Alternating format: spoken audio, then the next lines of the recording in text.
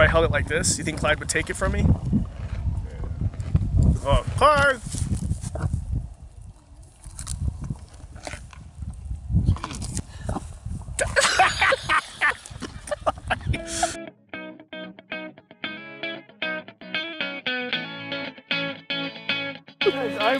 I'm a professional.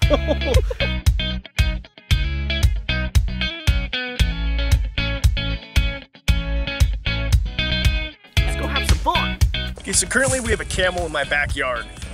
Has Clyde ever been to the river before, Gary? Oh yeah. Is it? He's such a ham. How old is he, Gary? 17. He'll be 18 in April. Where did you get him from again? Hey, Clyde. 17. I got him at an auction in Macon, Missouri. Okay. When he was 6 weeks old. So right now I'm walking a camel in my backyard. This is Clyde the Camel. And we're gonna go over fun facts with Clyde the Camel. Now, take a look actually at his lips, are really interesting. Inside their mouth, they have a very, very thick skin, and that allows them to eat rough vegetation found, of course, in the desert. Now, they could weigh, an adult camel, up to 1,700 pounds.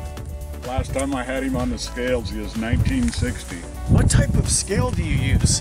Truck scale. A truck scale? So Clyde has thick, bushy eyebrows, similar to mine, and he also has these eyelashes, which will help protect him from the desert sand. Let's also talk, let's talk about Clyde's toe. The camel toe, if you take a look, they don't have hooves, actually a thick leather pad that they'll use, and it helps them walk on the sand so they don't sink in the sand, and also so that it doesn't burn their feet in the desert heat. The Clyde stands at 7 feet, 11 inches. So Clyde's hump, contrary to popular belief, it of course is not filled with water, but with fat. And the interesting fact is that baby camels are born without a hump. They don't develop that until they start eating solid food. Look at them, I put on some cologne. They can go over 100 miles in the hot desert heat without water, but when they do reach a water source, they can drink a lot, up to 20 to 30 gallons. So there are two different types of camels.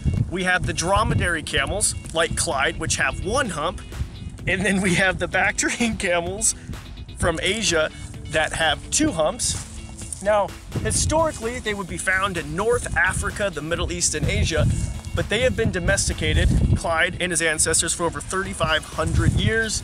Of course, pack animals, and in some cultures, you are judged by your wealth, by the number of camels you have.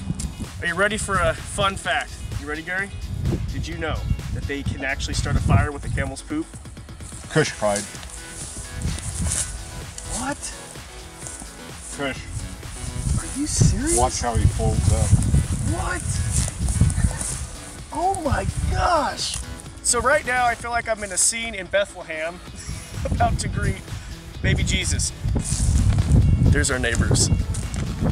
I cannot wait to see what the neighbors think. Is that a camel? Camel?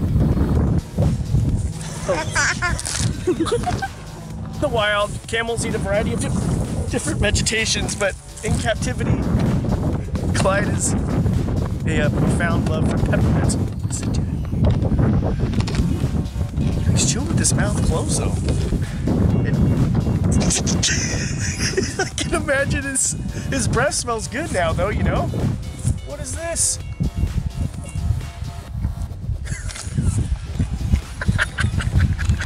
Coolest thing about Clyde, his lips, they move individually.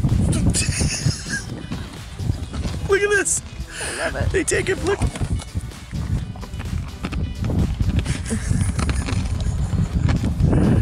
Next time you complain that I'm a noisy eater, look at